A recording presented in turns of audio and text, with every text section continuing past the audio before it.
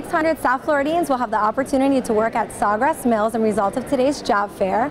We have over 75 retailers and restaurants participating, including Tory Burch, Nike Factory Store, Calvin Klein, Diane von Furstenberg, and more. It's fun, but this is actually new for me, the whole job fair, because I've never done it before.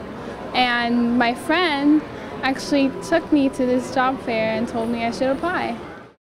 I'm over 50, so it's a little hard now, doing applications online and going into stores. And years ago, you just go into a store, fill out an application, and they called you for a job. Now it's a whole process now, and now they're doing background checks more than they did before.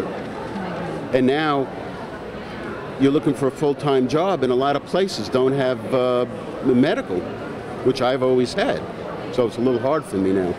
If you were not able to attend the job fair at Sawgrass Mills today, you can check online at sawgrassmills.com to see future positions available. My hope right now is to leave here with at least one interview or at least one job. At least one.